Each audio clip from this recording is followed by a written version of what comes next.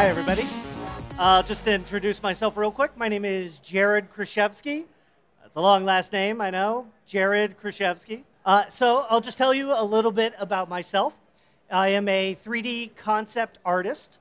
I've been working in the film industry for the past 3-4 years.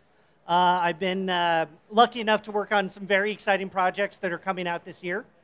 I'll just kind of take you through some of my work, and we'll talk about a little bit about the process. And then what I'm going to do is I'm going to jump into some creature sculpting techniques. I just was lucky enough to go on stage beforehand, so I'm nice and warmed up. So it's a good place to be. So I'll just talk a little bit about why I prefer to use ZBrush and 3D in a concept production environment. One of the reasons why we love using ZBrush at the Aaron Sims Company is because clients get a very realistic looking concept, photoreal concept. And that helps directors and producers really clarify what they want in their mind. Sometimes they have an idea, but they really need to see something highly realized. And just over the years, expectations for realism have gone up as CG characters become more real. That expectation goes all the way down the line, and now concept artists have to do very realistic looking work in order to sell the product. What's fantastic about ZBrush is this model can then be passed down the pipeline and then animated, rigged, all these things. So the lines are starting to blur between ideation and production. And I've kind of been fortunate enough to witness this firsthand. So here are some various designs, all using 3D, all using ZBrush. And then I will render this out in an external program, sometimes Maya, sometimes Keyshot, or sometimes I'll just do a ZBrush render. And then taking it into Photoshop for a composite, and then we pass this right off. So here are some additional pieces. I did fan art for a while, so here's Crumb from Real Monsters and Kif from Futurama. So here's some like mechanoid type of things, and then just more weird creatures here. I'll go ahead and show you some additional stuff. Let's see. This is a troll design I did for the DirecTV commercial. So the troll has to be kind of a handsome father figure, I guess, for a troll. And he carries his iPad out to go get milk while he's getting milk for his baby. So here are the expressions, facial expressions that I did as a test. And you can see just how easy it is to make this character emote and express in various different ways. And this concept model that I did later went on to Method Studios, where they prepared it for their production pipeline. But the design to the final image is almost one-to-one. So you can see here's the design sculpt. Another way would be to call it would be digital maquettes. Would be another good way. But yeah, once this design is approved, it just passes right down the pipeline for the modelers. It's just fantastic. Here's another piece done in ZBrush and Keyshot. Another fan art piece of Kang and Kodos from The Simpsons. Another weird, bizarre alien creature. This was a student demo. I'm also an instructor at Noman. So this was a demonstration for students. And here is the actual sculpt of this guy. And, this is perfectly ready for 3D printing. So this is another fantastic thing about ZBrush, is that not only do your concepts get ready to go all the way down the pipeline, but you can also print these out for clients now, too. So the rise of 3D printing is just super exciting for a digital artist, who we don't often get to see our things, physical in front of us. There's a kind of detachment of the physical and the conceptual. So now with 3D printing being so widely used, those gaps are going to narrow. So pretty soon we'll have a 3D printer on every person's desk, and I'll be able to sculpt something out, send it as a physical print to a client, and then they can approve it or not approve it. And then it's just getting much easier to mass produce these things, so you can give them all out to your clients as gifts. Celebrate your product and celebrate your design in an interesting way. It's just super exciting. And now I guess they're printing in color, which is just another huge leap. So we're just going to watch these gaps between designer and final production models. Like, these gaps are just going to narrow as we continue on. And so recently I did the work, did some designs for I, Frankenstein, did these a few years ago. Regardless of what you think of the movie, I always have fun designing for projects. So this is all using ZBrush, and this is actually a ZBrush render. And this ZBrush actually came out with the surface noise plugin right as this program, as this show was coming on. So you can see using the ZBrush noisemaker is how I was able to achieve some of these deep cracks. And it's just awesome because to sculpt something like this, by hand would have taken forever. So ZBrush just has the tools that someone like me needs, and you can just ideate and come up with stuff very, very quickly. So here you can see a turnaround of the head. They wanted these kind of engravings carved in there as well, and these cracks are using that surface noise plugin. Here's another design that I did with another artist, Brian Wynia, another fantastic conceptual designer. So he did the base sculpt, and then I rendered and then added some additional cracks in there as well.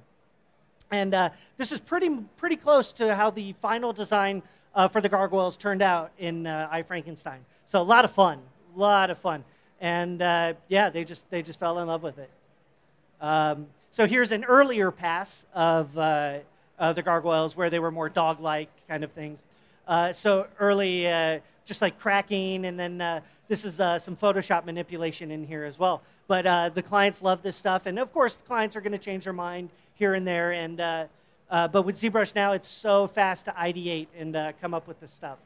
So very, very fast and very professional, very photoreal concept design. So it's no longer a guy sitting with pen and paper on his desk.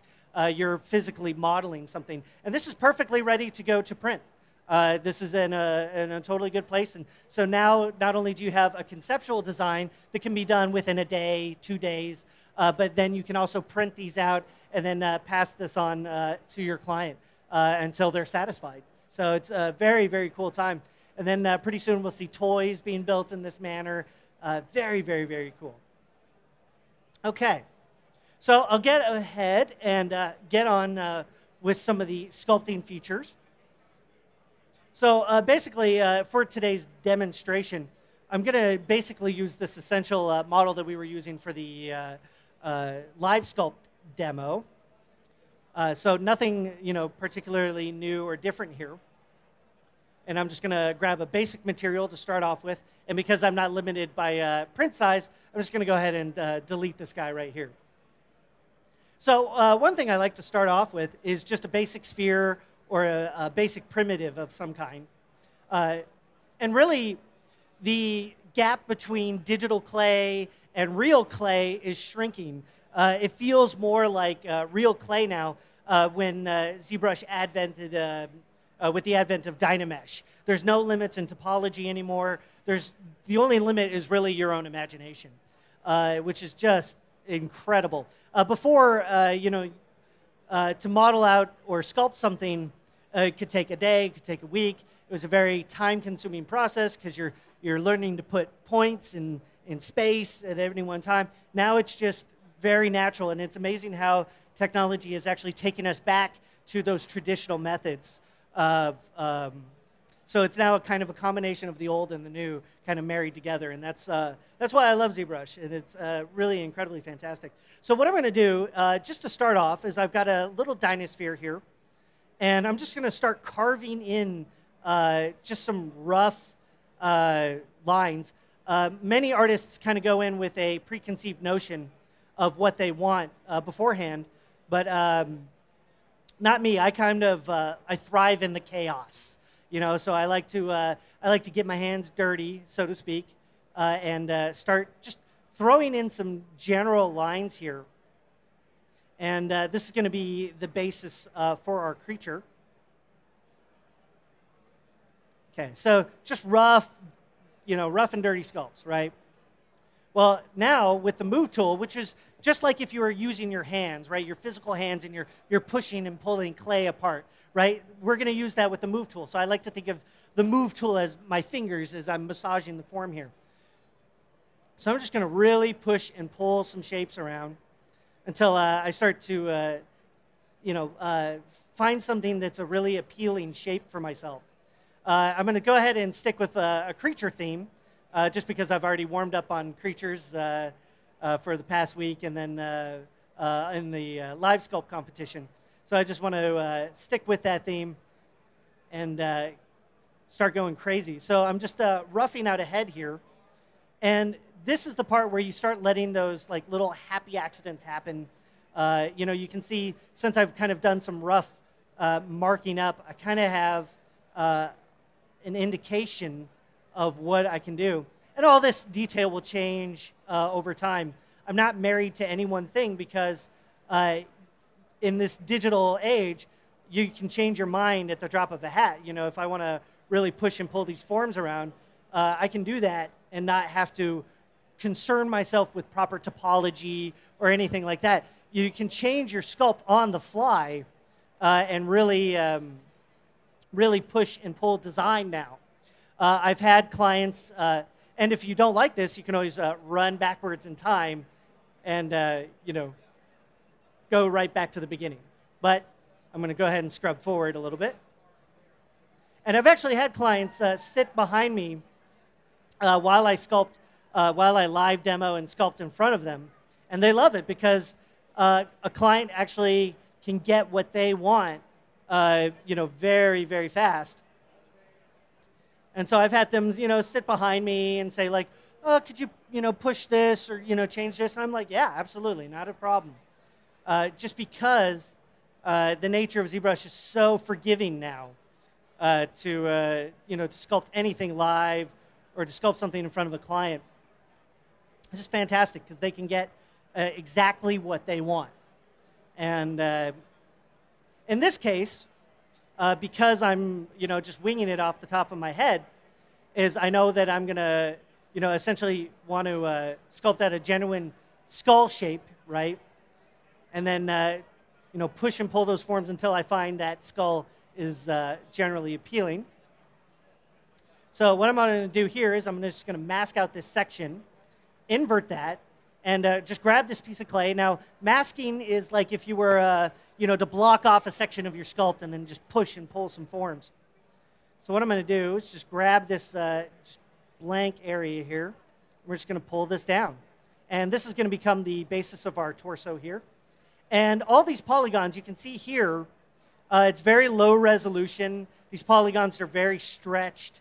And actually, I'm okay with this, because this is where we get into those like little happy accidents that are going to start happening. And I actually let this stuff kind of dictate the sculpt a little bit. So you can see it looks almost like shredded here. But when I clear out the mask and then I re-Dynamesh, look at all these little like happy striation accidents that start to happen in there. Dynameshing as you go and as you're working along, just fantastic. And I just love being able to just push and pull and let the creativity happen. A lot of times you can really limit yourself by going in with a preconceived notion of what you want. So we got our base blocked out here, and all these like little kind of pokey things, I'm just going to let those fly, let those be a part of the sculpt here, and just let it almost dictate the design of the creature here. Just roughly sculpting in some just general striations. And if you were to look at my hand, I'm just kind of like loosely noodling over it. And letting things kind of appear. one of my favorite words of all time is called pareidolia. And that's a phenomenon where you see shapes and faces in like bushes and trees and hills. Have you ever like driven down a mountainside and you're like, hey, that looks like a creature stuck in that mountain? That's called pareidolia. And that's it's believed that we evolved pareidolia to help separate environments from people. But today I'm going to use that skill to like find a face in here and find some shapes kind of out of the chaos, out of the blackness of space. I'm just going to try and find something generally appealing here. And then I'm going to fill out the back a little bit.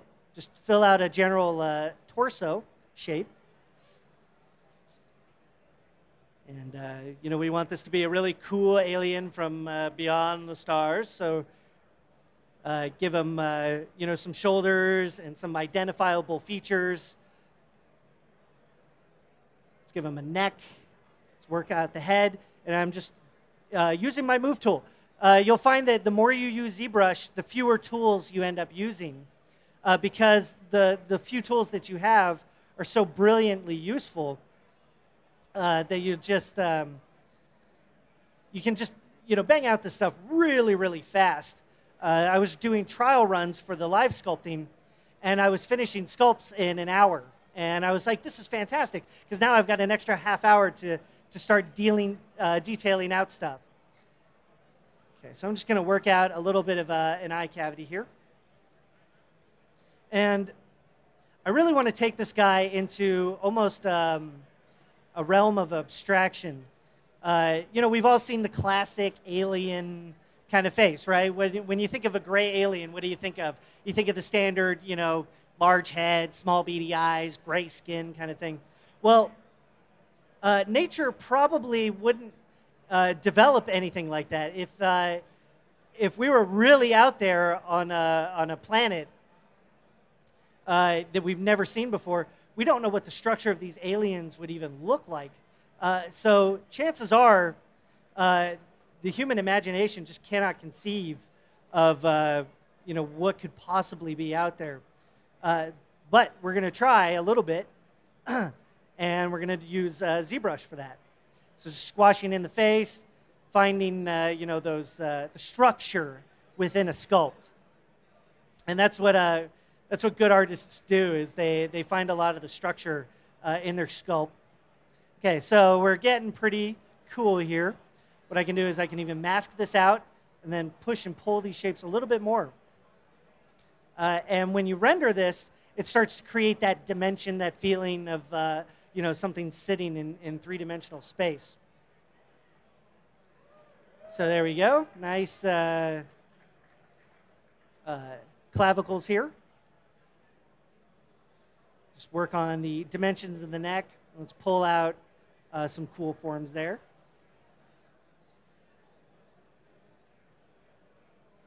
And then in my head, as I'm talking, as I'm trying to figure this out, I'm trying to figure out who this character is.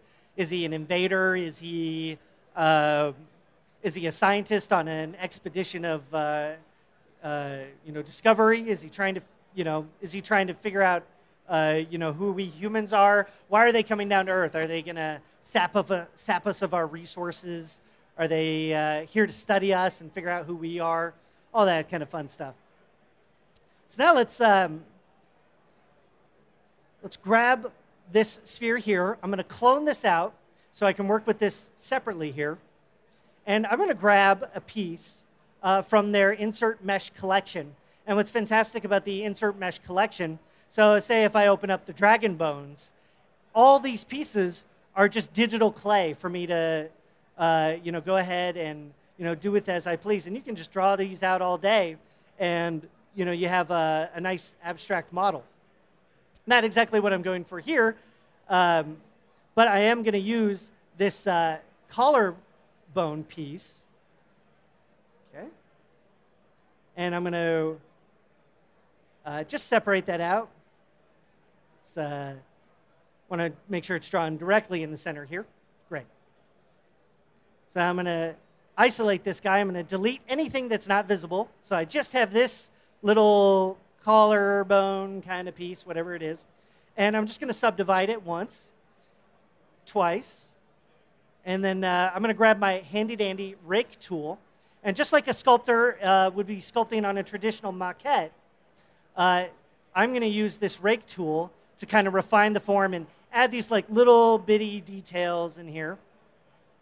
Ultimately, this is going to kind of shrink down a bit, and you'll see where I'm going in a moment with it. Hopefully, it'll be cute. But just adding a little bit of detail here, just rough and dirty. You can see that it was projecting through to the other side. So what I'm going to do is I'm going to turn on back face mask. And if I turn on back face mask here, you'll see that as I sculpt through, even aggressively sculpt through, it's not going through to the other side. So this will be especially handy with 3D sculpts or things that need to get printed if you only need to work on one side of the mesh. Okay, so just general roughness. I'm not looking for perfection here. And because I did subdivide it a few times, I'm going to go down here, and I'm going to delete these subdivisions.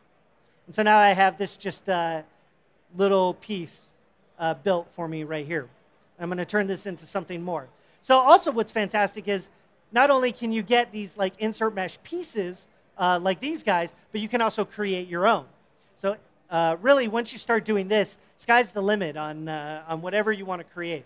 So I'm just going to grab this piece, and I'm going to grab it from a top view here because I want it to project down into the mesh. So I'm just going to grab this. I'm going to hit Create Insert Mesh, and I'm going to create a new insert mesh piece. So now when you see this, now I can just draw these out all day long. And now that I have this piece, what I'm going to do is I'm going to create a new sphere, right? Just a new polygonal sphere. I'm going to make it a polymesh just in case.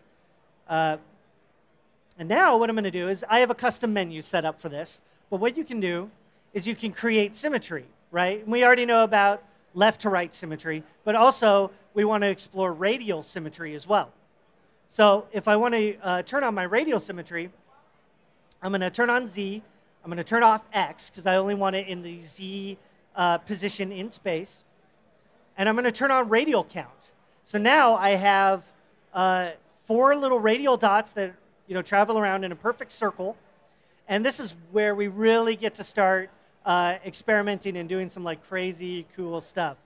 So I'm going to draw out 4 of these guys here. And then I'm going to draw out 4 more. And maybe another one coming out right here. So now that I've got this, let's just say this is like some kind of complex port or something organic for things to pop out of with creatures. I'm just going to take this. I'm going to delete this sphere here. And let's delete hidden. So now that I have this piece, I can make this all one unified piece. So I'm going to do that with Dynamesh. And when you see me running around in the menus, it's because I've created a lot of custom menus to help speed up my workflow, all together. Because when you're doing this, all day in and out, you don't want to be digging through menus and doing all this stuff. So I create a custom menu with all the main features that I need. At some point, there's always going to be another feature that you need.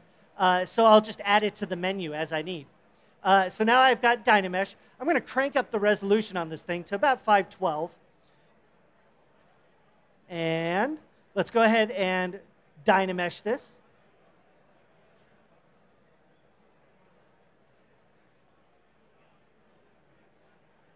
So now what Dynamesh is doing is it's taking all these pieces and making them one unified piece. So just from that one piece that you saw, now I've got 2 new pieces. There we go. So now we can see that this is all fused together, right? But this is a bit heavy. You can see this is about 800,000 polygons here. And if I were to start drawing this on top of a character, the poly count would just jump exponentially every single time. So what I'm going to do is I'm going to run a ZBrush function on this guy. And man, when ZBrush developed the ZBrush, man, did they knock it out of the park with this thing. Because topology and retopology was the bane of every 3D artist's existence. And when they developed ZBrush, man, there was a collective sigh of relief across the industry, as we no longer had to deal with like putting little points every single place. Can you imagine how long it would take to retopologize something like this? To do this one piece alone would have taken me a week, 2 weeks, 3 weeks, who knows? But now I just hit a button and I can talk to all of you while this is going on. And ZBrush is just going to figure out the overlying topology of this thing just based on the curvature of the surface. And it's just genius, mind-blowing. Like we were all blown away when we saw this for the first time. Because now you could retopologize a good model, have that ready to go to production. So now sculpting from the mind, retopologizing it, sending it off to production. Now look at this. Look at how clean this is. This is incredibly clean, and I can guarantee that if I tried to do this in another program, it would have taken just forever. So we went from 800,000 polygons to 20,000 polygons at the push of a button, and while you hear me go blah, blah, blah, blah. So now what's cool is I'm going to take this piece and turn this into an insert mesh. So I'm going to create an insert mesh brush, and now what I can do is I can append that to my original brush, and now you can see that when I hit the M key on my keyboard, that I can now switch between this guy and this guy. So let's add like some weird crowny type stuff to this guy. Switch out to my other tool, and we can just really start doing some really bizarre aliens that we've never seen before, just using this kind of weird, fun stuff. And again, even though these are correctly topologized, I'm not worried about this because I'm just going to turn it into a Dynamesh. So now switching between the kinds of meshes that you have, from Dynamesh to a proper topology mesh, then back and forth, back and forth. So the type of mesh you have no longer matters because those rules are meant to be broken now. So I'm just adding like this crown of like little weird, like poppy kind of bizarre things coming off this guy's head. And letting symmetry kind of like do its own trick. But yeah, you can see like when we start to combine these methods together, it just really turns into something special. So now maybe it's like some like porous, weird creature with, some kind of afro or something. I don't know. But even after we've done this, we can grab our move tool, grab these all together, and start pushing and pulling these shapes now. Remember, there's no limits anymore. There's no limits. There's no limit to what the imagination or what digital media can bring now. So you can just really push, push the boundaries now. Like we're at a technological age where we're watching all these kind of boundaries break down bit by bit. And that's because of hardworking engineers and designers and programmers, all coming up with the tools. So a dumb artist like me can just go crazy creating things, and I just love it because the rules they don't exist anymore. There's no more rules for it. So if I want to create the weird Afro puff alien, I can do that. So let's continue to do some of this stuff here, just refine the forms. And I'm just going to go ahead and re-Dynamesh this guy. Let's push and pull those head shapes a little bit.